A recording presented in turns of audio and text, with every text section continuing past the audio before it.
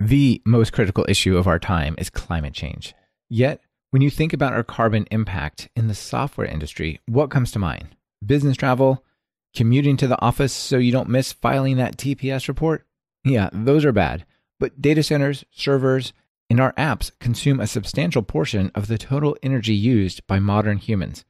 In this episode, you'll meet Chris Adams. He's been advocating for a greener software environment and has concrete advice to make your Python programs more climate friendly. The good news is, generally speaking, what we need to do to make our code easier on the planet is the same things we do to make our code faster. Dive into software and climate on this episode, number 248, recorded December 11th, 2019.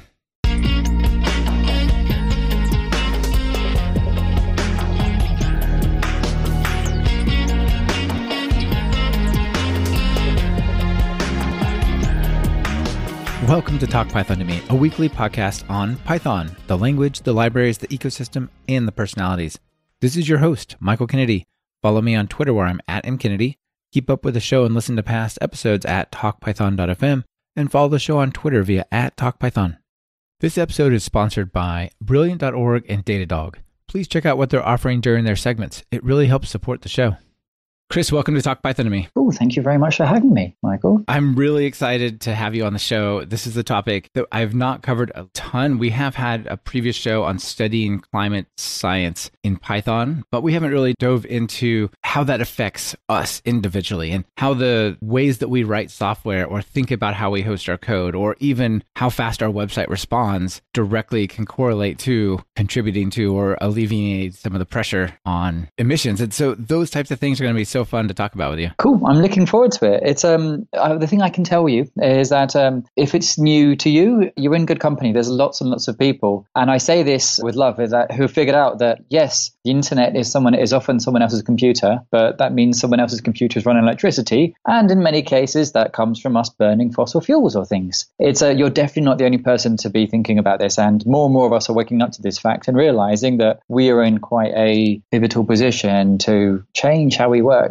and end up working in a more kind of planet-friendly way, I feel. There's so many things that are low-hanging fruit that we can do, right? I mean, obviously, this is a big problem that needs big solutions, but look, if stuff's easy, let's do it. So we're going to talk about that. Now, before we get into that whole side of things, let's just start with your story. How did you get into programming in Python? I actually got into programming, not through university or anything like that. I actually studied to become a doctor, and partly because when I was growing up, my parents were really keen on me becoming a doctor. So yeah, I'll be a good kid. I'll try and become a doctor. Then I kind of discovered photography, and I got really into that in high school. And I got so excited about that my plans for kind of going to, say, kind of Oxbridge or something basically fell by the wayside. And I got really into studying things like media and film. And I went from there to basically study, photography, filmmaking, video production, stuff like that, playing with these things. And I'm showing my age when I say this now, but this is around the turn of the century. We were just starting to kind of start playing with things like Final Cut Pro and digital video, because when I was studying this, we were literally, like cut and paste, right? Yes. I ran that way of cutting. When we were making films, we were using like hand winding films, a kind of Bolex camera, and we literally had to kind of cut film and paste it to make films. That is a really, really hard way to edit video together, right? I mean, now it's like splice, digital this, transforms that. It's crazy, but that's how it was, right? Like the world has changed so much in 20, 30 years, and it's easy to forget. Exactly. So we did this. And at the time, there was this thing which was called new media, which was other ways of kind of expressing yourself or exploring things. And through that, there was this kind of interest in this thing called digital. So I kind of started playing around with things like Dreamweaver or ActionScript or stuff like this. And I thought, wow, this is kind of cool. Because there was a load of really interesting art in this field right now, because people were trying to explore the medium and what any of that actually meant, or what kind of impact it would have socially for us, really. And on the course I was studying, you were basically given quite a lot of freedom, almost too much freedom. So when we end up graduating, a lot of us had kind of black and white films about ourselves, which was, I didn't find that interesting myself, but we also had a chance to just like mess around with computers to either explore an idea or I guess try and build some kind of installation or something, which would help you interrogate an idea that you might have come across in the kind of art culture part. And we had kind of media education part of the course I did. And a large part was about things like, say, media ownership and things like the California Now ideology. And there were loads of really wild ideas that I came across, which in the turn of the century seemed like bonkers concepts. There was this idea called surveillance, like the way we might kind of relate to computers. Like you had kind of cultural commentators and artists talking about, imagine what it's going to be like when everyone has computers and everyone can film everything. Right. Yeah.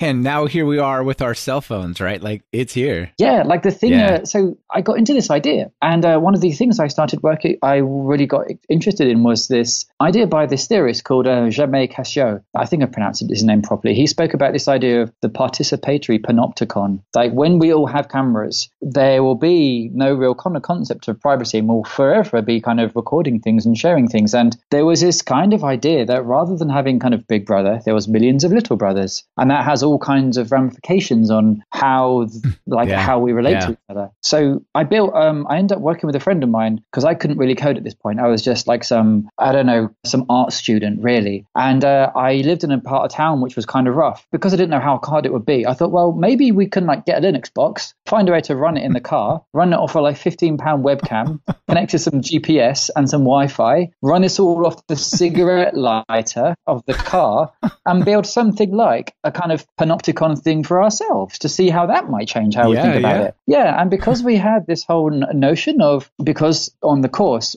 there was all this conversation about, say, the kind of Californian ideology and Silicon Valley, and this way that in many cases lots of companies present themselves as changing the world. We figured, well, maybe we can kind of dress it up in some of that language to explore this as an idea. Mm-hmm. So rather than make a film, I figured let's try to create some kind of intervention using open source software and a kind of cultural, I guess, thing. So I basically built this thing with a friend of mine, or more specifically, my friend did all the coding whilst I was learning how to kind of code and kind of do some of this and work out what a ring buffer was and everything. And we built a thing which basically was a giant red button on a dashboard hooked up to a webcam that ran a ring buffer in front of you. And what would happen is when you're driving around, if someone cuts you up, rather than screaming at them, because who knows, they might be carrying a knife or a gun or something, you'd pull over and you just hit this button like, God damn it, why can't they drive properly? And that would catch where and how that person almost hit you, with the idea being that when you drive home, but when you're on the Wi-Fi, you'd upload this video to like YouTube or somewhere. And the great thing about this is that, well, cars have really handy foreign keys called number plates. And if you can then expose a feed of this, you could create some kind of business model around this. So we kind of, as a kind of, I don't know, artsy statement, accidentally ended up building dash cams, all right? With the idea being that, exactly. Yeah. So we figured, like, hey, wouldn't it be weird if people had something like this? Wouldn't that be like end up with all these strange implications? Because we kind of designed a business model as an art project around, well, if you provide this information, then maybe the thing that you might get an incentive to basically film everyone else doing this if you got cheaper insurance premiums. And because like insurance companies don't need to disclose how they price you, you could have this idea where you could present the idea that you're pricing people off the roads for bad driving, but instead create this kind of horrifying dystopian scalescape where everyone's continually filming each other. And that seemed more interesting than making a film. That's a pretty interesting social experiment. Yeah. Where'd it go? Yeah. So, here's the other thing. There is an idea called, if you work with IP, like intellectual property, there's a phrase called prior art. And we thought, oh my God, this is horrifying what we're building. Well, now we've explored this, the implications are terrifying. So we figured, well, one thing we can do is let's take this prior art idea quite literally and like put it in a gallery. So it's literally prior art. And if you do it that way, then you cannot patent it because it's kind of toxic and no one can make any money off it. And like, of course, we were naive students. All right. So like, I'm pretty sure large companies have found ways to make money out of data now. But this was an idea like, as if anyone would really do that, right? And that was kind of my first exposure into coding. And that was actually Ruby initially with little bits of C and stuff. But I found the two of them quite difficult. And especially back then. And then when I graduated, I was looking for something similarly interesting and out there, and I couldn't find much. But the person who I built that with, I mean, he only built this because he was doing a cognitive science course, and he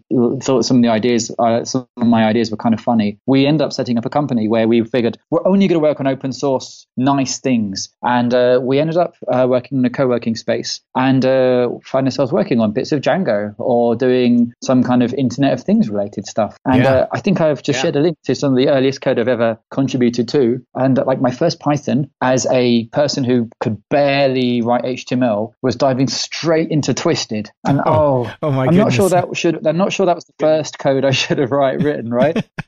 Yeah, that's definitely mind-bending, that async stuff. But well, look, if you can start out by building, like recreating dash cams and in the software and hardware side, and then you can go contribute or work on code that's for Twisted, I think you'll be all right. Well, that was actually a kind of interesting that project, the Twisted stuff. There's a story around that actually. So what we were doing, we're in this co-working space, and we were thinking, well, wouldn't it be cool if you could help people understand that there is an environmental impact to how we use buildings, and maybe if you can do something what we might call now like flexible pricing around around co-working space to kind of incentivize people to use it when it's not so much. So think of it like I don't know, load balancing or demand shifting, but with people rather than like servers. So we ended up working on some things to basically work out the carbon footprint per person per hour of space by inferring presence on Wi-Fi by tracking the MAC addresses in a co-working space, because we pretty much figured out that if every single person has a phone and a laptop, if you can count the laptops and the phones and you can more or less associate them with each other, then you get a rough idea of like occupancy and usage of spaces here. And if you know how much energy you're using, you can work that out as well. Right. And mostly that's probably heating, cooling, that kind of stuff, not, people plugging in their laptops. So if there's one person versus 10 people, it costs almost 10 times as much for that one person in terms of energy, Absolutely. Right? Okay. So this was one thing you could do. So if you can encourage people to kind of scrunch together to use that space more efficiently, then you've got a much more efficient use of that space per person. And if you think in terms of not buildings, but providing working space, again, which is kind of what you see now, there are so many kind of lucrative businesses that I've failed to kind of take forward. You were really early at a lot of these things, right?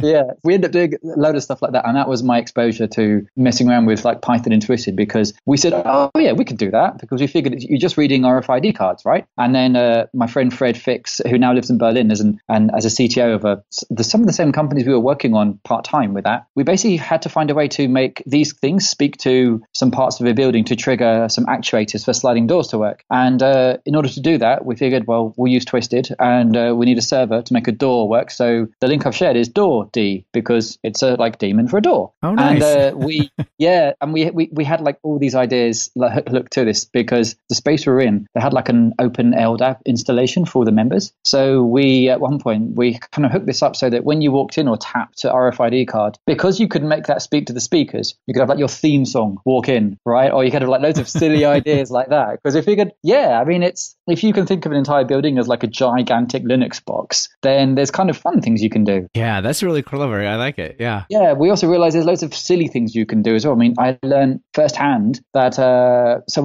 in 2007, I've realized that if you put a door on the internet and you expose an IP address for anyone to use, right, then we end up with scenarios where you had like loads of hacking attempts from China trying to kind of like pwn the door because they just saw it as an IP address. And we ended up having quite a few phone calls like, Chris, the door's going a bit weird again. Can you fix that, please? I'm like, yeah.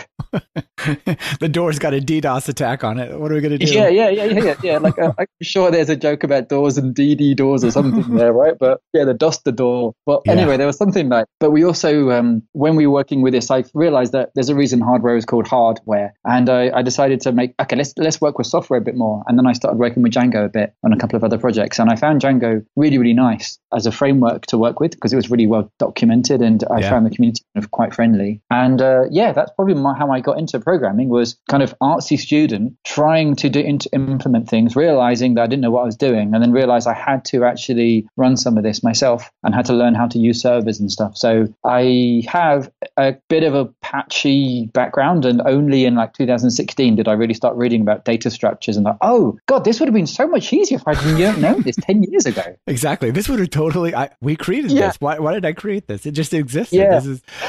That's what a cool series of sort of getting into it, getting into programming experiences. Those are great. So what are you doing now? At the moment, I am splitting my time working with one group called the Green Web Foundation, where I am currently helping them in kind of rebuild chunks of their stuff in Django, and splitting my time working with a group called climateaction.tech, and generally working as a kind of consultant, product manager consultant. I've still got where groups will basically work with me and hire me to help them think through their process. But I've still got a few old Django clients who I've been looking after and still work with them every now and again. So I do a kind of bit of a mixed grab bag of all this stuff. But increasingly, I find myself doing a lot more work with tech and climate, and specifically speaking to techies who have said, hey, I want to do something more responsible with my skills, or we're building a project and we figured out that we're using electricity to run computers, and maybe we should think about that part there. Or I'm planning to set up some kind of practice around how we build digital products, and we want to be a bit more responsible about the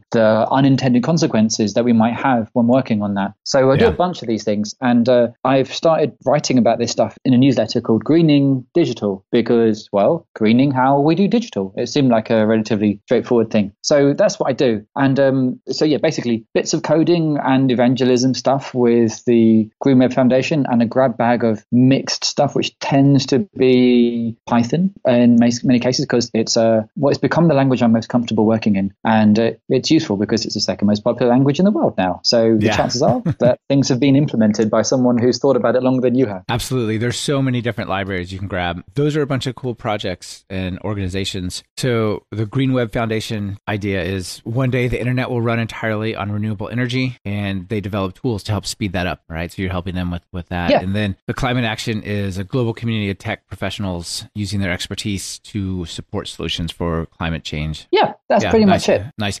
You'll have to give me the link to your newsletter so I can put it in the show so people can subscribe. Yeah, absolutely.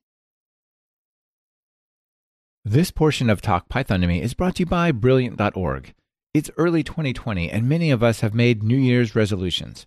The best resolution you can keep is investing in your STEM skills. Whether you're a student, a professional brushing up on cutting-edge topics, or someone who just wants to understand the world better, Brilliant.org makes it easy with interactive explorations and a mobile app that you can use on the go. If you're naturally curious, want to build out your problem-solving skills, or need to develop confidence in your analytical abilities, then get Brilliant Premium to learn something new every day. Brilliant's thought-provoking math, science, and computer science content helps guide your mastery by taking complex concepts and breaking them into bite-sized, understandable chunks. Get started by visiting talkpython.fm/brilliant, or just click the link in your podcast player. Let's talk about climate change at a high level just before we dive into how can we write code that alleviates that pressure and maybe is a better citizen of the world, digitally speaking, and also, the real effects that it actually has. And, you talked about all this using energy, and in particular electricity, right? Servers run on electricity, MacBooks run on electricity. Mm-hmm. There's a lot of negative news here, but one of the things that I see as a real sliver of hope, let's put it like that, in terms of this part of the slice is electricity is awesome because it often does come from nasty sources like burning coal, but it can come from solar panels. It can come from wind. It can come from, right? It can come from renewable places. So it's like, you don't have to change anything. You don't have to change anything at all to completely turn all that stuff to renewable foundations. You just need to change the generation of it, right? Yes, if it was like airplanes are a serious problem, right? Or cars, we're working on electric cars. We're getting there, but it's right. Diesel trucks. It's super hard to just say, well, all you got to do is plug it into a different source. Like, no, diesel comes from a place where it's really hard to make that carbon neutral or renewable, right? So in some sense, the story around tech climate is kind of positive in that regard, I think. How do you feel? I'm really, really glad you started framing it in this way, because I think it's really important for us to realize that a lot of the things that we know and love, like the internet, for example, it doesn't need to be running on fossil fuels. And what you spoke about before was the issue is, in many cases, it's our use of fossil fuels and where we get energy from, not necessarily some of the kind of life choices we make. Like, yes, there is obviously going to be consequences of burning huge amounts of fossil fuels if we say if we're flying across the Atlantic every second week, for example. But if there is a way to basically do that without the CO2 emissions from burning fossil fuels, and increasingly we are seeing options to make that possible, then I think it's actually actually, that suggests to us that there's actually a kind of more positive future that we can have available to us. And I don't know about you folks, but I don't remember the internet changing, or my experience of Google changing when they switched to green power, or when Facebook switched to running on renewable power. It's not like the internet started juddering to a halt and it started it working used to be really different. fast, but now it's kind of clunky. It doesn't quite burn as well or whatever. No, it's not a steam engine, right? It's electricity. Beautiful. Yeah. This is the thing. I mean, this is actually, when we zoom out outside of technology, you'll see that there's a whole conversation around how do we address some of the wider scales. And there is this phrase, kind of electrification, like we need to electrify a lot of the sources of energy that we use, because a lot of it comes down to our use of energy, not fossil fuels. But we have, in many cases, kind of grown up with this idea that the only way you can get energy is from fossil fuels. And cripes, even when it comes to something like aviation, there are actually ways where you can use, say, excess electricity to create the kind of chemical energy in a way that you could use for, say, something which needs a high amount of energy density, like, say, flying or trucks or something like that. The only problem is we often, or for the last 40 or 100 years or so, we've been not really accounting for all the costs of getting fossil fuels out of the ground and putting them into the sky. And as a result, we default to basically drilling for fossil fuels when there are other better ways of experiencing a lot of the same upsides without the unintended consequences that end up causing avoidable harm. Yeah, I totally agree. This whole externality thing is frustrating for sure. You know, Elon Musk, as much as he does crazy stuff and is kind of weird in some ways, I'm a fan of how he's pushing some of these ideas forward around like electric cars and so on, and solar panels. He came out and said, look, if we just took some part of the Southwest United States, like Arizona or something, I think maybe he said Nevada, and just took 100 square miles and just covered it in solar panels, that's enough energy for the entire United States. He also threw in, I don't know, like a 5-mile square battery or something ridiculous to carry us through the night. But, you know, I only know that in terms of the US energy, but that's a huge amount of energy used by the world. It doesn't seem like we as collective citizens of the world are incapable of generating that much renewable energy. It just seems like a matter of will almost, because surely we could create enough solar panels to cover 100 square miles. Like we pave the earth constantly, right? And that's way more work, or, you know, whatever, right? I mean, it just seems like there are these steps that we could take that they're not science fiction. We've got to like create a Dyson sphere around the whole universe or the solar system and channel it back. No, it's just like, it's pretty attainable. So I think this is one of the things that I find both frustrating and inspiring when we have these conversations, because you've mentioned Elon Musk, and it's very easy for us to immediately kind of reach for the closest figure to Iron Man that we can think of. Yeah, exactly. And like when I grew up, totally like, yeah, he's like Iron Man, but his stuff is open source. This is awesome, right? Like we think about this, but it's also, and when you look at things like the impact that, say, well, just the kind of like mindset that people think about when it comes to things like EVs and making that reality, that's really, really, really good. But you've touched on a few really, really important and interesting things. You need to be able to look things at a kind of more systemic level. Like there's a reason why you have these things. And in many cases, it's not down to us not having the technology, because we do have the technology. Like right now in 2019, we have seen the cost of batteries fall by something like, I think, more than 85% or around 85% since 2010. And we've seen an even steeper fall when it comes to solar panels. So it's not like these things are, and to the extent now that in many cases, deploying new solar is cheaper than continuing to run coal or continuing to run gas-fired power stations and things like that now. And in Europe, for example, which is where I'm from and where I'm most familiar, more than half of the coal-fired power stations that we have now are running at a loss, simply because people have started pricing into taking, more accurately pricing the unintended consequences of coal as well. Even in the US, where the current administration is doing everything they can to prop up coal, there's still tons, like many, many large coal plants shutting down for the same reason that you're talking about. And you were going to talk about the UK. Yeah, I was going to talk about the UK because the UK and the US are, so the UK has been one of the fastest countries in Europe to decarbonize its energy, its electricity, to the point now that I think recently we've got around 40% of the grid being powered by renewables.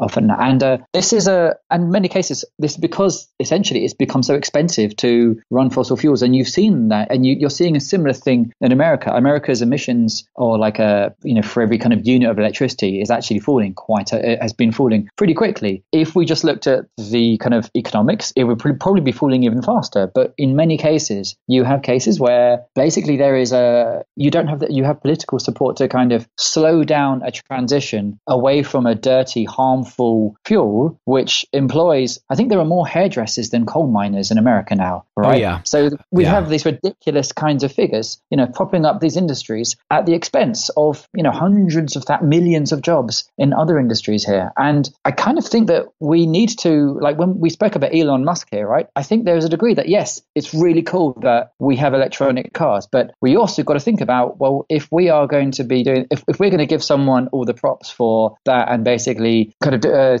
seeing them like some kind of Iron Man but open source kind of hero figure, then I think it's fair for us to expect them to be a bit consistent about about who they support politically and who they fund. And if they're going to be funding groups which basically slow down climate action, then I think we need to be prepared to say, hey, it's cool that you're building electric cars, but can you not do the thing which stops us moving away from fossil fuels? Yeah. Because I think we're adults and we need to be able to have these complex thoughts in our minds. And we also need to be brave enough to actually address the scale of the situation, because a lot of it is really, really freaking scary, but we are capable of addressing this and facing this as long as we actually just are basically a bit more rational about it in many cases. Yeah, absolutely. Absolutely. I totally agree. And it's really interesting how it's not really a technology problem, right?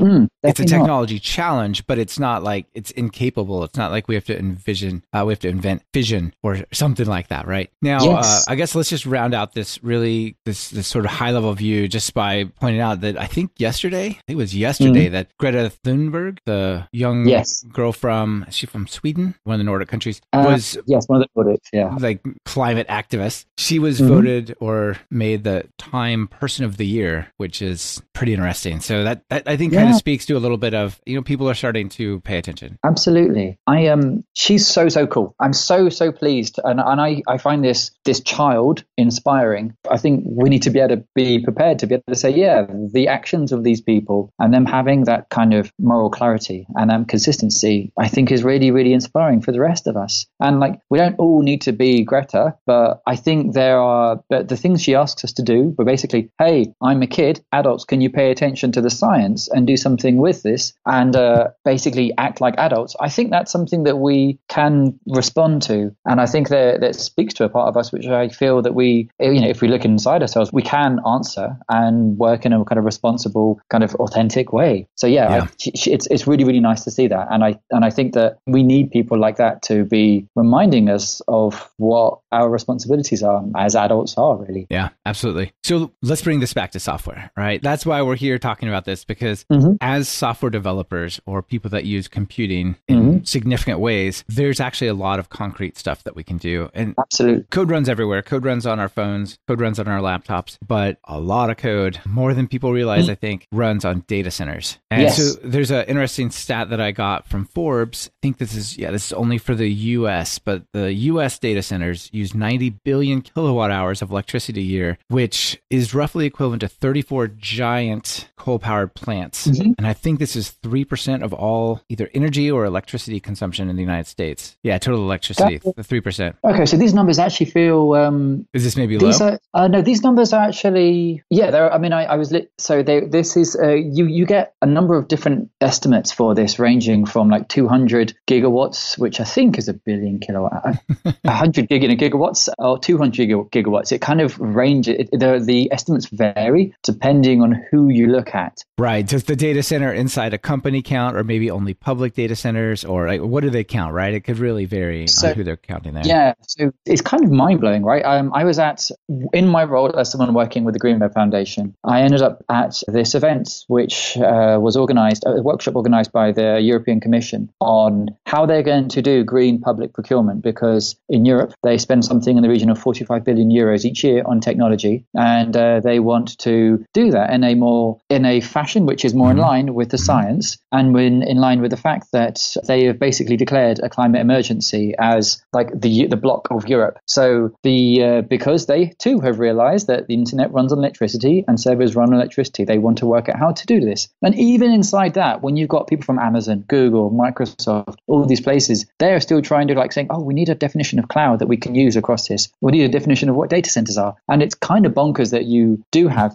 this ambiguity. And when you see these numbers, lots of the studies, they will have often use slightly different definitions of the same thing. Like, does it include Bitcoin mining? Does it not? Is that a data center or is it not a data center? Because that kind of power profile is different to how you might use something else. Right. So it's the long story short is basically these numbers you've shared they're not wildly out. And the figures that people tend to use for data centers and like the internet in general, or like kind of tech, is between 2% and 4% between 1 and 4% of all CO2 emissions. So that's in the same ballpark figure as all of shipping or all of aviation. Yeah, exactly. All flying is like 2.5 or something like that. Yeah. Yeah. Or Germany. So like these are like significant numbers. And just for like streaming video, for example, the figures we see from a recent report by the Shift project, they say, well, all streaming video, that's about the same carbon footprint as Spain, like the country of Spain. Yeah. And it's cats. It's like viral cat videos, right?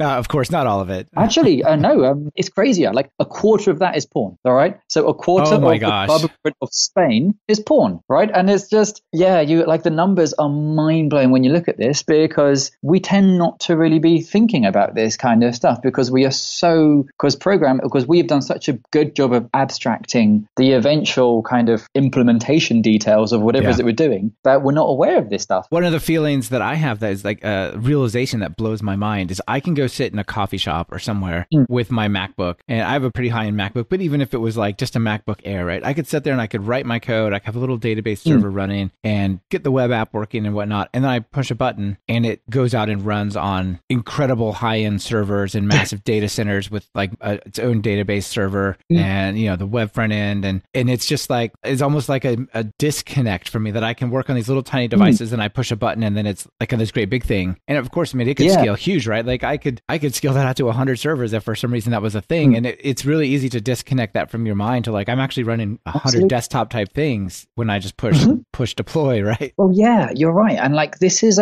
but it's worth being aware that in many cases that when you push something to the cloud, for example, like over the last, say, few years, like at least 5 years, actual energy usage that is reported by the IEA, the International Energy Agency, they've generally said that emissions have been so energy use has roughly been pretty stable in America, at least, largely because there's been this massive growth or move from lots and lots of relatively inefficient data centers to the cloud, where cloud is massively more efficient. Right, you have a virtual machine and it's sharing that CPU and that hardware with many other virtual machines rather than having a hardware device in my own company's data center. This portion of Talk Python to Me is brought to you by Datadog. Datadog is a monitoring and analytics platform that unifies metrics, logs, and distributed traces from your Python applications. Datadog's tracing client auto-instruments popular frameworks and libraries such as Django, Flask, PostgreSQL, and Async.io, so you can quickly get deep visibility into your applications. Trace requests across service boundaries, correlate traces with logs and metrics, and plot your application architecture with the service map. Get started today. Sign up for a free trial at talkpython.fm/Datadog, and Datadog will send you a free t-shirt. There is also a flip side to this. And there's a guy, so there's a gentleman called William Stanley Jevons. 200 years ago, he observed the same impact that we see now when he was looking at how steam engines were becoming more and more efficient. They were like every individual new generation of steam engine uses much less coal for the same amount of work. So that's going to result in a kind of fall in coal usage by the industry, right? And it turned out not to be the case. It turned out to be it was called the Jevons paradox is the phrase. We might might also call it the rebound effect in some cases, where as you make something more efficient, you end up seeing more use of it. So the total amount grows even higher. If you want to sound really posh, you can call it the Kazum-Brooks postulate. And that's one for Wikipedia, right? And that sounds really, really posh. But basically, as things get more efficient, we end up using them more, which can often result in greater emissions if we do not find a way to decouple the emissions. Basically, there's a line and you need to, there's a degree at which it ends up with more emissions or not emissions. And this is kind of why tech in many cases is being presented as one of the kind of wonderful hopes of the future. Because if we could only find a way to make better use of the tools we have, often through technology, then there's a chance that we could kind of steer this economy away from the iceberg and into something more like, I don't know, Star Trek than Mad Max, I suppose. Yeah. That's a bit of a mix of metaphor. Yeah, let's definitely stay away from Mad Max. Now, you've given a couple of presentations on this, and I'll link to those in the show notes. You've got the slides up, and those are really helpful with cool pictures. One company that you called out that I use for credit card, when people buy courses on my platform, it goes through Stripe. The company you called out is Stripe for being a good citizen on how they report and account for their emissions. Can you talk to that real quick? Yes. I'm wary about kind of diving too deeply into this, and it's probably useful to have the slide that we are going to refer to. But if an organization is going to talk about carbon or talk about being kind of environmentally responsible, if they're not really talking about scoped emissions, then they're kind of doing it wrong, all right? Because this is generally considered the sensible way to talk about it. And you have three main kinds of scopes, which are generally kind of considered ways to account for emissions from different things you do. So scope one might be emissions from you burning fossil fuels yourself. I've burned 100 gallons of gas, so that's my carbon footprint. Yeah. The example I use in talks is coffee, because lots of us like coffee. So if you burn gas to heat up a kettle to make coffee, that's like scope one emissions, right? Scope two is emissions from electricity that you use. So that might be someone else miles away burning coal so that you can use a kettle to heat up some water to make coffee, all right? So companies like, say, Amazon and Google, who tend to use a lot of electricity, they're going to have very, very high scope two emissions in most cases. Right, because some's lost on the wire, there's some inefficiencies at the plant, all that kind of stuff, right? Yeah, absolutely. And that kind of speaks to the fact that a lot of us don't tend to, like, we don't physically burn coal ourselves to power a computer, but someone's burning it somewhere on our behalf, right? So in many cases, that might be kind of those large companies' scope two emissions. And we wouldn't really have very high scope one emissions ourselves in many cases. But scope three is the kind of biggest source of emissions for most of us. And the slide that I think you're referring to shows Stripe having quite low scope one and scope two, which makes sense because they are large customers of kind of cloud giants. So therefore, scope three is basically, the example I use is, imagine you walking into Starbucks and paying for coffee. So someone somewhere has burned fossil fuels to generate the heat to make that coffee or to make sure you're in a nice warm space. So it's kind of in your supply chain, really, that needs to exist for you to make coffee. And for most of us, our emissions are going to be in scope three because we are mostly purchasing services and selling services to other people if we're developers rather than, I don't know, miners ourselves, you know? Right. There's a lot of knock-on effects out in three, right? Like we've got to fund the military who sends a bunch of people to some unstable place. And how much carbon do they spend to just ensure political stability so that then the oil company can send, a bunch of machines over there to mine it up and ship it? Like there's a lot of stuff happening that's not just the carbon captured in that, bit of oil or whatever. We should think about this for basically our code as well, is what you're saying. Yeah. As developers, I think the concept that we have a dependency chain to the stuff we do shouldn't be an alien one. Like we're continually using dependencies from lots of other people. And this is how people in the kind of climate world think about dependency chains, really, because this is something that we're used to using anyway. Like if we have a requirements.txt file, then there's something happening there that we're aware of. So intuitively, it should be something that we can kind of internalize as a concept, really. It's just that we tend not to have to quantify this. Yeah, I mean, that was sort of what my example of the coffee shop push deploy was. It's kind of like, it's so easy to, it's like, it stopped here, you know what I mean? But it really, that's just the beginning. To be concrete, you have some interesting mental models that you talk about that help frame this and think about it, and some tools we're going to talk about and some steps. So you have platform, which is the infrastructure that you run, right? This is, I guess, the cloud directly a lot of times. Yeah. Packets, which is the stuff that flows flows between you and your other services or people who are consuming them, and then process about how your organization works, which is maybe a little more tangential to that. So let's start a platform. Yeah, okay. So I've tried to take this concept of scopes and find some kind of comparison for what you might do as a developer or as a kind of tech professional, because it feels like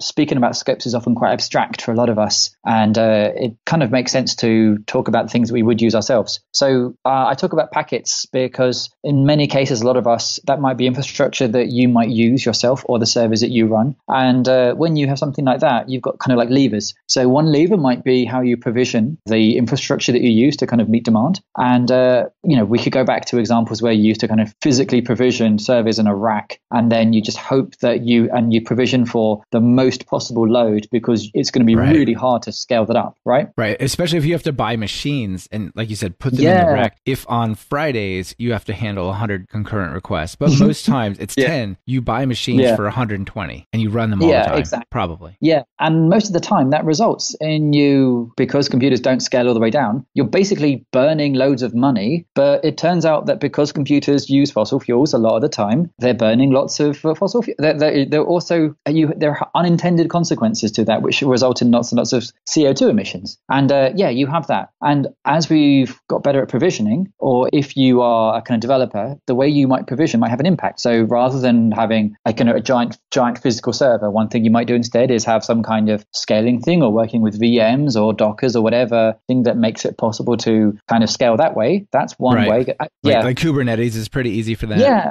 It also seems to me, I would like to hear your thoughts on this, that if you're purchasing VMs in the cloud, I know there's other stuff like serverless and so on that kind of does this automatically, but if you're, say, purchasing, I guess even Docker, but if you're purchasing, say, servers and virtual machines, you can buy them or provision them with dedicated CPUs so that you're guaranteed to have that CPU core available for you, or you can do it with shared. And I feel a little bit like if you go and buy the dedicated server, fully dedicated CPU machine, you're kind of locking out that thing to run all the time, right? Because you got 12 cores, only 12 people can buy dedicated machines on that, and that's it. Whereas if you're in the more floating kind, you might suffer a little bit in performance, but it's definitely going to scale down massively when it's not busy, because it's going to be able to share that with other VMs. What do you think? It's a bit like, okay, let's just use the example of cars, right? I could buy, if I run a business, I could have like 12 cars, or I could like pay for a taxi service, which to scale it up, to scale the amount of things I'm using at any one point, right? Yes, you having to purchase exclusive use of something will do that. And in many cases, we will make that decision. But in many cases, there'll be trade-offs that we make, and there'll be consequences of us doing that kind of stuff. And it's very difficult to really kind of give specific guidance on this because it's going to rely so much on context. Yeah. And this is why I think in many cases, we kind of need to be able to understand the full cost of what we do and understand that and be able to make those judgments in an informed way. Because in many cases, there is an argument for using something like, say, serverless, where the kind of economics and the incentives are aligned much, much better. Right. Serverless, it doesn't even run at all if it's idle, right? It only processes the demand. Yes. So that's good in some ways. I mean,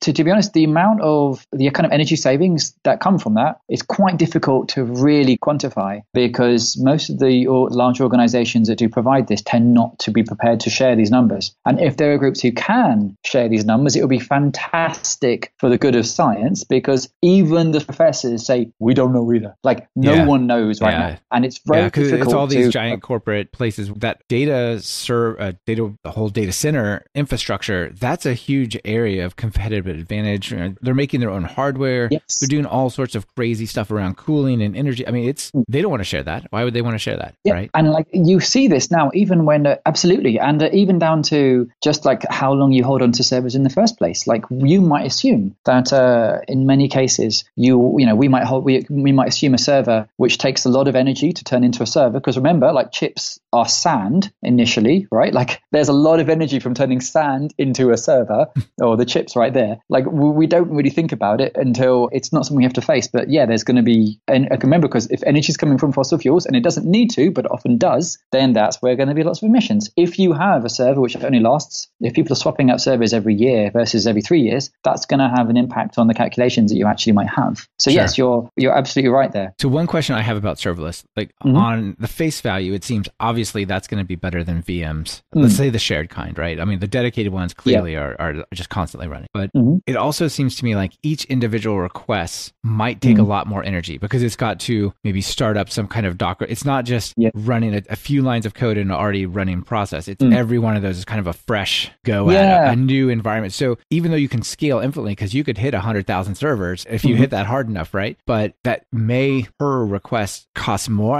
There's just like an interesting trade-off that I was thinking about as we were talking about this. Yeah, I mean, this is exactly what you see with servers anyway, right? Like we know that if you're going to buy a physical server, then I mean, when Amazon, when kind of cloud computing products came out in the first place, people say, hey, why would I spend money on cloud when I can buy a server to give me the same resources over a longer period for less money? Like, you're paying for the flexibility, and you're paying for the fact that you don't have a giant great server to kind of decommission at the end of 3 or 5 years or something. So in most cases, there will be a higher per request trade-off, but with the idea being that you pay slightly more per request for the flexibility and the efficiency at a kind of systemic level, I suppose. But once again, who knows for sure? Yeah, who knows? I would guess that serverless is more efficient in terms of energy in general, but I don't really know.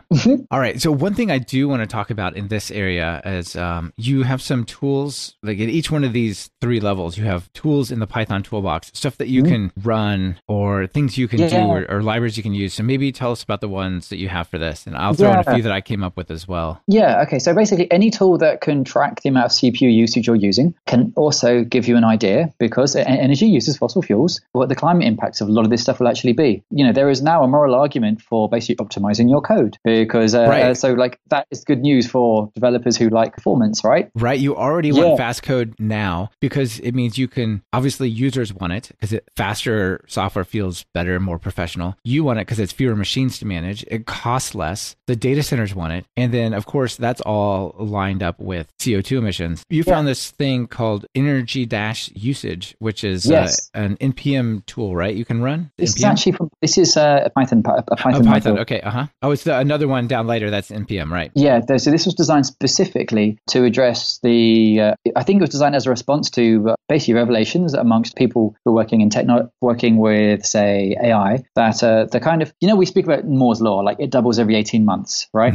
So that is, we see some kind of changing impacts there. I think a year and a half ago, a paper was released with showing that the kind of average amount of compute used to achieve the various kind of goals or breakthroughs with AI is doubling every 3.5 months, right? And over a 2-year period. Please don't. I'll share the link specifically. But because of this doubling feature, it basically results in massively more energy use. So the point that like something like that might double 7 times in the set period. If you're looking at a 3.5 month doubling period compared to 18 months, it's like 200x, 200,000x versus 7x. So you're seeing like a big increase. And this Python module is basically a tool to allow you to kind of profile some code. It'll give you an idea of the emissions the energy usage for that by kind of reading some of the energy usage stuff from some I think from some Intel processors share this, and then they converted that to the CO2 per kilowatt hour, for example. Right, and then it ties it back to where like you're actually located even. Yeah, absolutely. That's what it does. And this was designed for people working with machine learning to get an idea of what algorithms are going to have an impact, so that you could make these decisions up front or be aware of the trade-offs of using one thing over another. Because as I understand, and I'm not a data scientist, different machine learning tools or approaches use wildly different amounts of compute. And this was designed as a tool to show you that. And there's also a whole kind of syllabus tied to this, because this was shared by a professor who I follow on Twitter when I saw it. I've totally forgot the woman's name who did it. And I feel I'm really, really embarrassed for forgetting her name, but we've been sharing a load of really interesting stuff in this. And this was work from, I think, a group called Climate Change AI, who invested a bunch of time into this. So yeah, that's one thing that you've got. That's really interesting. I'm trying to look up her name as well, but I couldn't find either. So another thing in this platform part is, like we just mentioned right before, is faster code is more efficient code, means fewer servers, means smaller servers, and so on. And there's just a bunch of techniques that you can apply to your code, right? Like if Yes. you use a database, make sure you're using an index. It's not just faster, it uses less energy, right? If it responds in 10 milliseconds versus a second, that is a whole lot less work it's doing. Not always, but most of the time when your code is stuck or waiting, it's something in the chain is cranking as hard as it can to get back to you. Yeah. I mean, maybe if you're calling a remote service and there's like a 100 millisecond ping time, that's different. But if it's not far away, the delay is sort of computation time for something, I would suspect. Yeah. So the kind of some of the concrete examples that I think that might be of some use here would be, and you could kind of like take a leaf out of some of the nodes book, right? When you have things like async, if you've got a way of working where you're not blocking and you're able to like serve another request, then theoretically you don't need to be running quite so many machines to do the same amount of work. Absolutely. So if you're using the async and await based frameworks like Sanic or some of those, yeah. So there are some ways that you can basically anything that tend to improve performance. Because you're generally using fewer resources to achieve the same kind of result, it makes a lot of sense. So yeah, like you already know these techniques in many cases if you're working with Python, for example, and some of the things are directly applicable. Right, and sometimes people don't bother because it's not slow enough. You know, if you have a pretty busy web page that loads in 100 milliseconds, but the load is not so high, it's still fast enough, right? Then you don't need to necessarily optimize it. But if you could get it down to 25, it would use a quarter of the energy, right? Yeah. Like so, profile your code and see where it's at, and just put that as what are the trade-offs you think about as you build code and care about it. And this is a nice kind of takes us back to the kind of platform package process thing that I was talking about before. So I found platform as a useful thing to talk about, and like we've been doing some work with an agency. Actually, there's a group called the Panoply. They're a kind of transformation agency in the UK, and we did some work as the Greenway Foundation to basically help them think about how they run digital projects, and we started looking at some of their own projects, and we found that like the platform part was quite a significant chunk from at least one of the projects they're working on. But there are also other leverage points that they had, like the packets part and the process stuff. Let's talk about packets, because that's way harder for us to understand how we pull those levers. I can choose the type of server I get. I write the code that runs. I could decide serverless or virtual servers, but I can't decide how my packets get from my server in New York to you over where you are, right? I can't control that part of the world, or can I? No. I mean, so there's a dream we have. Yeah, there's a dream, like, because if you actually look into the networks, like there's things like BGP, which control how packets get routed around. And if you had knowledge about which kind of parts of the internet are run on green power, then in the wonderful world, in a perfect world, you might have some kind of green BGP that knows and favors the greener nodes more than the other nodes. Right. Not just use latency or something like that. Yeah. But until this one gets bad, we're going to flow through this part of the world, because this is the best possible path in terms of CO2 to get this from America to Europe or something. Well, yeah. So this is one of the reasons we, at the Greenway Foundation, we've started releasing open data sets in the hope that someone might take this idea and do something cool with it. Because we're working on a thing called IP2Green, which will basically, and there's another thing called Green Trace, where we're basically building trace route that hops and shows you whether hops are green or not green based on what the information that we have available to ourselves to make something like this possible. But this is like way in the future, because we're quite a small group, and we're at the kind of wouldn't it be cool if stage at the moment. But if anyone is interested in doing something like this, I would love to chat about it in more detail. But until then, yeah, you're right, because you don't have direct control over the internet. And to be honest, for many of us, that's a feature, and I think is a feature, because we route around lots of things, and you by treating censorship like damage, for example, it's good, but it means that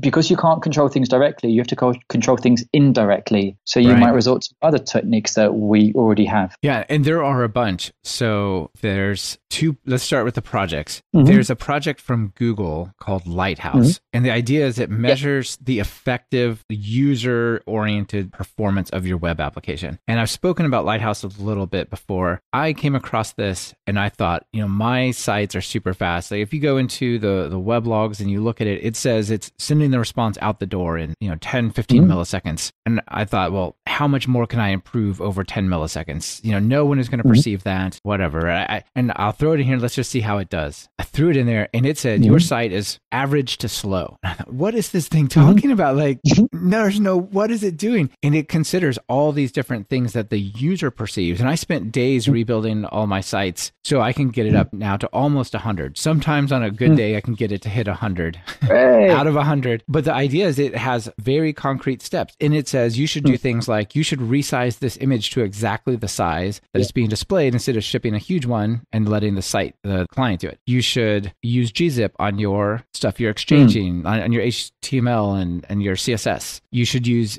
really proper caching. All of these things are good, and they're all perceived by the user to be awesome. So if I have 100K of CSS, maybe not that much, but a lot of CSS and a lot of JavaScript, if you only request it once, but you hit the site 100 times rather than over and over and over again, that is a huge amount of traffic you're alleviating, right? So this tool actually is really good for controlling what you put on the wire. This is one of the levers that you do have. And what we decided to do was basically fork this. So we took Lighthouse, forked it, made it refer to, say, which parts of the websites were green, and we called it Greenhouse. So it's a plugin. So anywhere that you use Lighthouse, you can use this to get an idea of which parts of your supply chain or your dependency chain are running on renewable power. And the thing that we're also doing with this is to convert we haven't implemented this yet, but we actually have the data out there, and we've been doing it with some consulting clients. So basically take this and give people rough ideas of the CO2 emissions from doing this. But absolutely, basically green websites are usually good websites because they're fast and they make good use of the resources that we do already have. And once again, we already know how to do so much of this, and there are clear steps that you can actually follow. So yeah, this is kind of what we did, and this is what I've spoken about a few places before.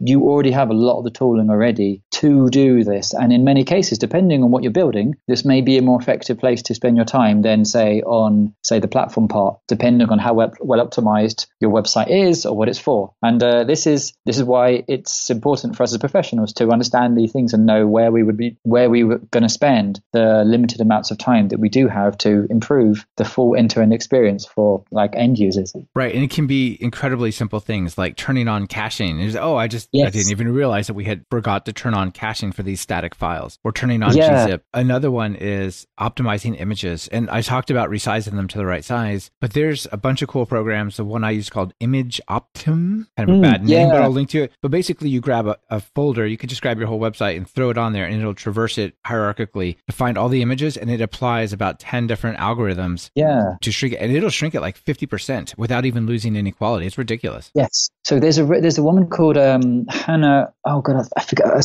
She's on Twitter as Hannah P, and I'll share the link to her. She shared a really good deck all about this information, and that basically explains all these things. There's loads of tools out there that we can use to have a measurable improvement in a bunch of in this stuff here. And in many cases, I'm glad you mentioned the compression thing, because when Netflix did this, they basically halved the bandwidth bill for a bunch of the projects that they implemented this, because people just forgot to kind of switch on compress or gzip in something on the server. And there's actually some open source plugins to existing servers that will do a bunch of this stuff for you on the fly. If you look for the I think Google PageSpeed plugins, you'll see some of this stuff for Apache and for Nginx. So there's already stuff out there, and there are also services like Cloudinary that will do this stuff. But again, it's worth remembering that it's useful to know where the impact is going to be, because depending on the usage profile of what you do, this might not be the most effective place to invest your time if you're going to be thinking about, I guess, the kind of climate impacts of the way we work. Yeah, it's something as simple as throwing your images into one of these optimizers. That doesn't take any thought, right? You're not like, well, if I do this, I might break something. Long as the algorithms are lossless, you really don't have to think at all. You just do it. But if they're served millions of times, it's a big deal. Yes, absolutely. So, yeah, there's a lot. I guess the point I'm trying to make is there's a lot of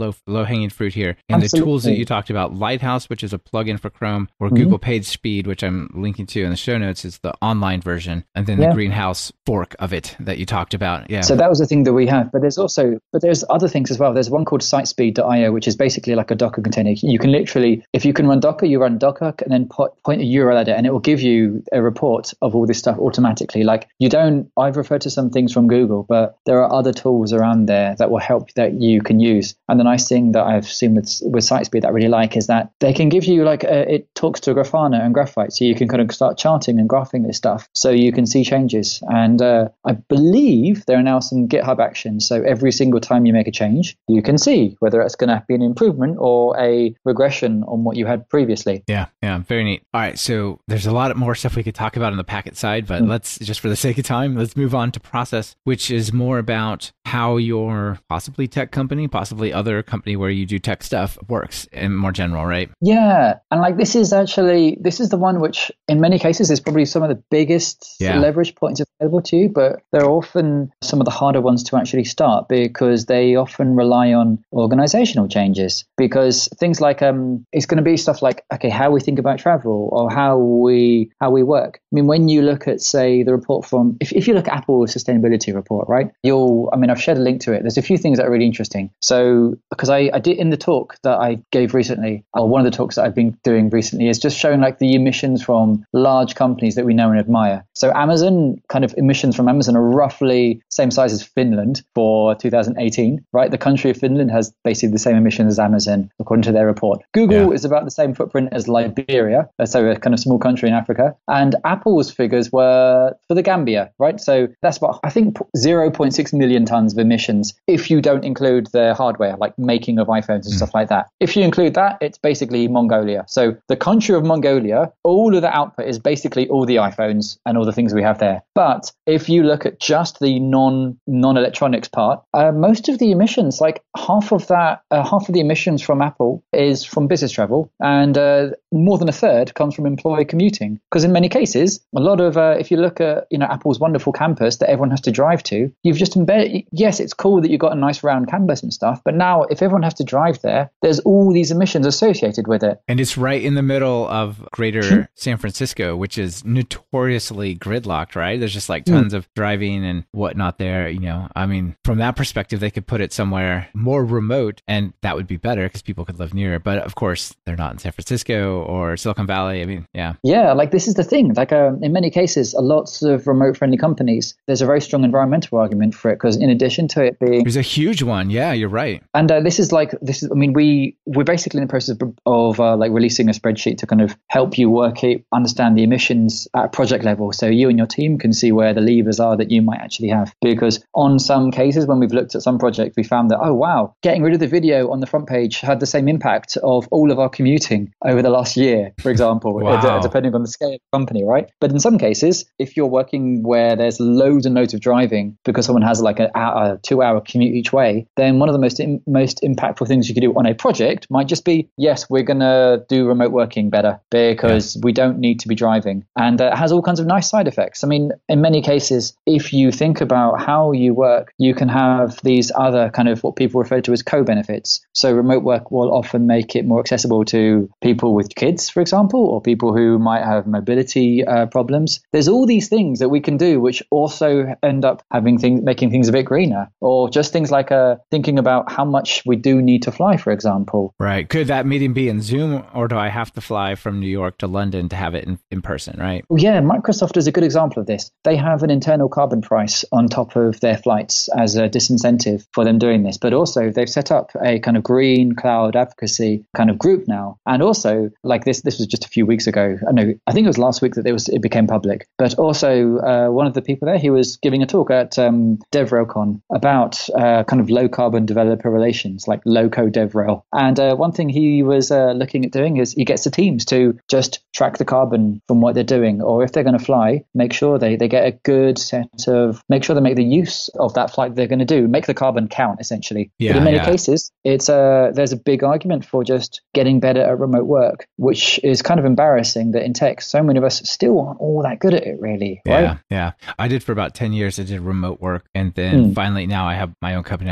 But I work from a little office in my house. It's quite nice once you get used to it. There's a lot of stuff you got to get used to, right? Like you don't want distractions around the house to mess things up. You don't want to feel like you're stuck in the office because it's 8 p.m., but you're thinking about something, so you go work on it. But at the same time, you got to focus and not just watch TV. There's a lot of challenges, but I think people can pull those off. They're definitely all better than being in traffic. So yeah, this is one example. So one thing might have been about commuting, but for the model that we've been using for Process, the other thing was basically we took into account the efficiency of the building that you're actually in. And in the UK and across Europe, there is like a directive which basically mandates that every single building has to have a kind of energy certificate, kind of a bit like how fridges might have energy ratings on them. So you have graded grades for most buildings. And in the UK, if you know the kind of zip code or postcode for that building, you can work out the emission, you can get a figure straight away for the kind of emissions per square meter. So if you know that most employees have like 10 square meters of space over a year, then you can quickly work out this stuff. And if someone's working on a year, you can compare that to, say, the emissions from running servers or using this much electricity, or the emissions from sending things over the wire. You can get an idea of where the impacts might actually be. So this is why I talk about Process. And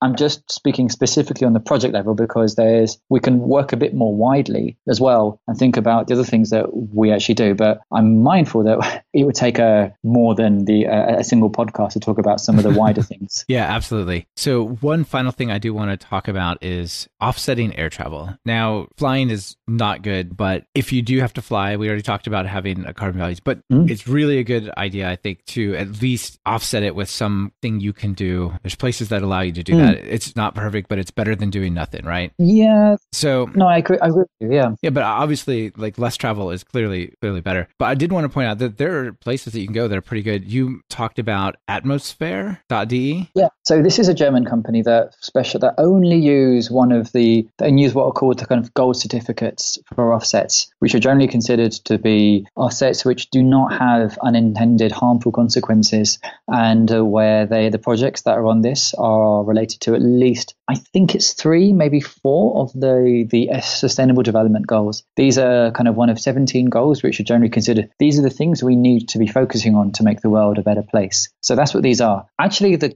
person I spoke to on the guy Asim Hussein, who was just doing a talk today at DevRelCon about the different kinds of offsets and what things you have available and what decisions you need to actually make for that. And yeah, there's one in the atmosphere as one example. There's the one in America called TerraPass. But generally, if you don't have much time and you cannot avoid travel, it's safer to just go with something like the gold standards. And I've linked to a gentleman who I kind of have a lot of time for, a lot of respect for, Kenneth Bowles. He's a consultant and he does need to travel sometimes. And he's basically said, look, this is my air travel policy. He's got a personal travel policy, not like companies might have sustainability policies. This is policy on air travel. He says, look, this is what we're going to do. And if I have to travel, then these are the things you need to take into account if you want me to be joining you for something. And I feel that there are lots of people who could also do the same thing. And like you could literally just copy and paste this. Yeah. I'm sure he would be happy and not frustrated if you also adopted his policy verbatim, right? Basically. Yeah. I mean, yeah. And one of the things he does is say, I'm going to expense the offset if I have to fly to you, which is totally reasonable. He says,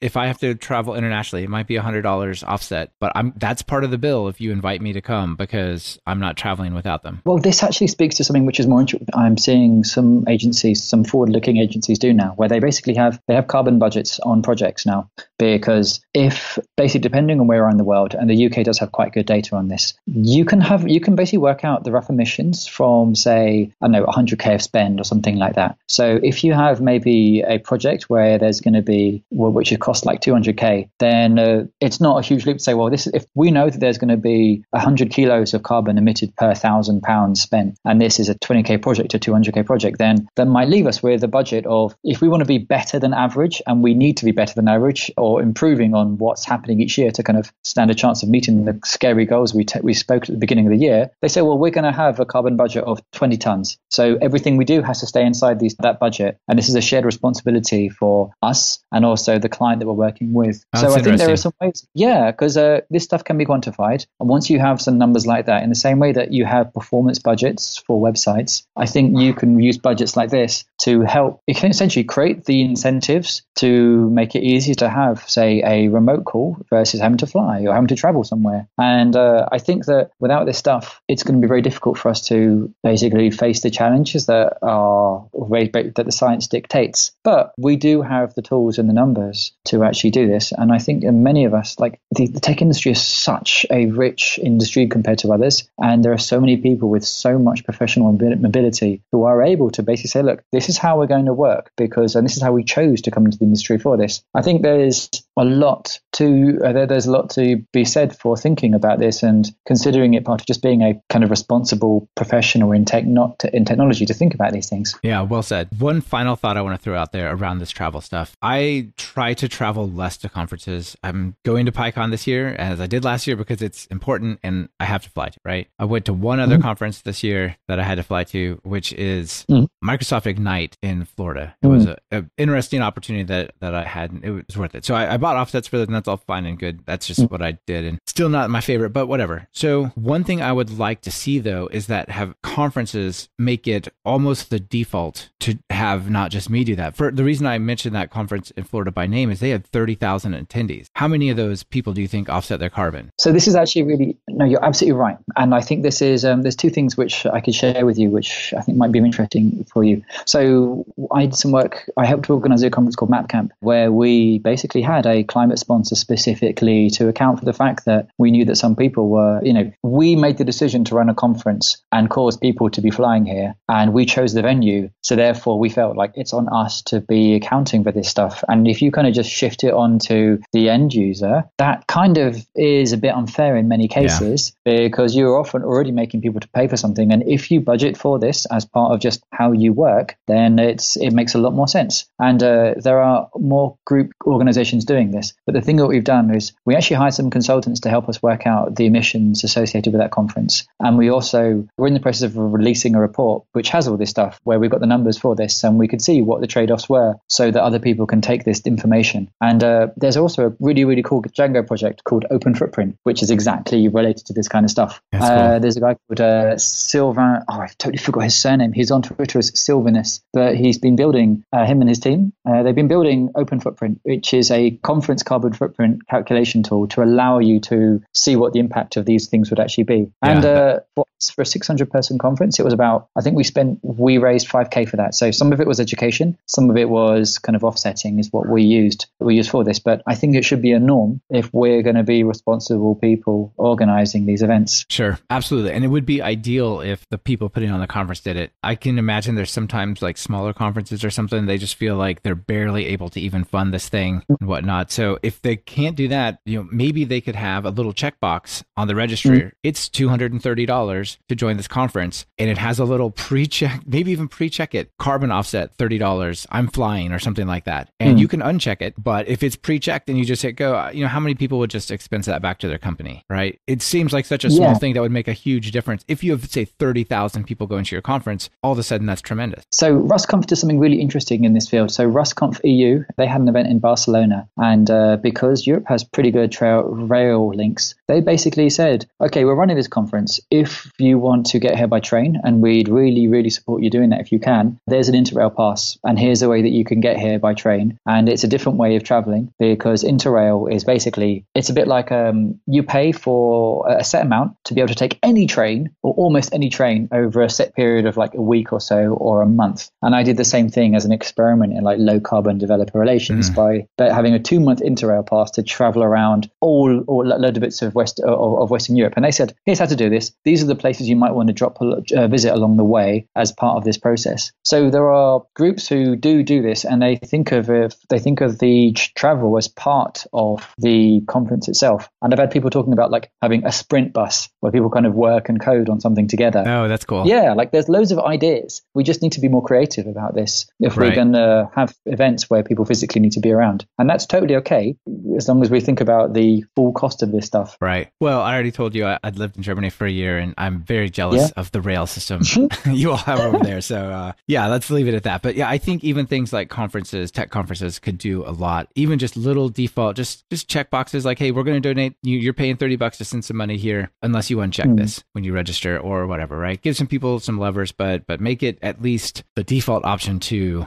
not make it so impactful in a negative sense. There's a group who are working on, and I'm part of it, there's a group working on a kind of climate code of conduct for conferences to address these kinds of issues. And I'd really like, if people do have an interest, it'd be really nice to hear from them, because there's a bunch of us, there's a group called climateaction.tech, which I invest a bunch of time working on because I find it useful, which is basically full of other professionals who are trying to do this. And there's a bunch of us trying to figure out how to do events greener. So if any of this is interesting to you, I'd really recommend joining the community that we have. And let's talk about some of this, because it's easier to face this stuff as a group and to compare notes together. Yeah, absolutely. All right. Well, we are over time on this topic, but it was well worth it. It was a fun conversation, Chris. Now, before you get out of here, let me ask you the final 2 questions. If you're going to write some Python code, try to make it fast and energy efficient, what editor would you use? Oh, I've gone through a number of editors. I started initially with TextMate ages ago, and then I started using Sublime. And then I kind of started using Vim because I thought that's what cool people should be using, and I'm not a proper programmer if I use Vim. And I tried using Emacs, didn't get much luck. And I quite liked Vim. I found myself, because I do a number of other things rather than just coding, interesting. I really am enjoying VS Code, and I'm finding VS Code is my editor now. It's free. It's well designed and super flexible. All the extensions. Yeah, exactly. I'm a big fan of VS Code. It helps me. It saves me from myself in many cases. Sweet. All right, and then a notable PyPI package that you maybe found interesting or is relevant to the conversation.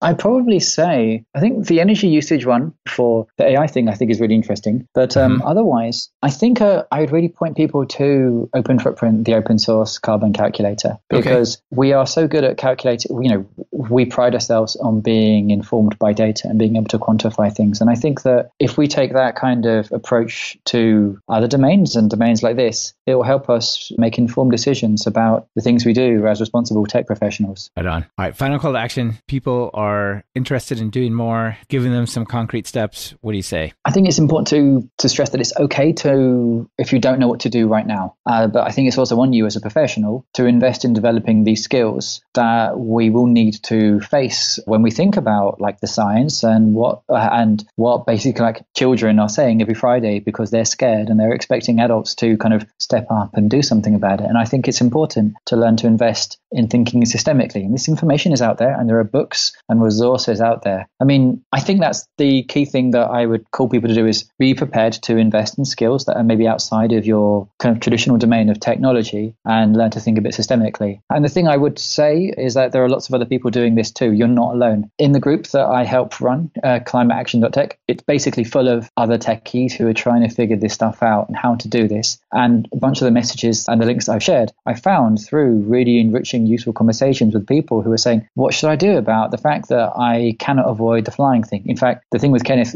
I remember the conversation that it directly informed that. And the conversations with, say, Microsoft saying, okay, here's how we're going to do low carbon developer relations. I remember seeing the conversation there and the conversation about, say, how do we do something about the fact that, you know, AI and the use of machine learning is this massive growth in there. What can we do there? Or in, say, the UK with kind of the government taking a real kind of ownership on the emissions from their infrastructure. I remember the conversation there saying, yeah, we should be doing this. There are people out there trying to solve this, and it's okay to feel a bit overwhelmed but it's worth remembering there are other people around to solve this, and it's easier to solve this when there are other people and to share this across organizational boundaries. So yeah, those are the two things. Be prepared to invest and join the community. Super. And we can do it. It runs on electricity. We don't have to change everything. We can just change a few things and we'll be good. But we got to do it, right? Thank you, Chris, for coming on the show and sharing all this. It was super interesting. Okay. Thank you again, Michael, and have a lovely round. Yeah, you as well. This has been another episode of Talk Python to Me. Our guest in this episode was Chris Adams, and it's been brought to you by Brilliant.org and Datadog. Brilliant.org wants to help you level up your math and science through fun, guided problem solving. Get started for free at talkpython.fm/brilliant. Datadog gives you visibility into the whole system running your code. Visit talkpython.fm/Datadog and see what you've been missing. They'll throw in a free t-shirt. Want to level up your Python? If you're just getting started, try my Python Jumpstart by Building 10 Apps course. Or if you're looking for something more advanced, check out our new async course that digs into all the different types of async programming you can do in Python. And of course, if you're interested in more than one of these, be sure to check out our Everything Bundle. It's like a subscription that never expires. Be sure to subscribe to the show. Open your favorite podcatcher and search for Python. We should be right at the top. You can also find the iTunes feed at /iTunes, the Google Play feed at /Play, and the direct RSS feed at /RSS on talkpython.fm. This is your host, Michael Kennedy. Thanks so much for listening. I really appreciate it. Now get out there and write some Python code.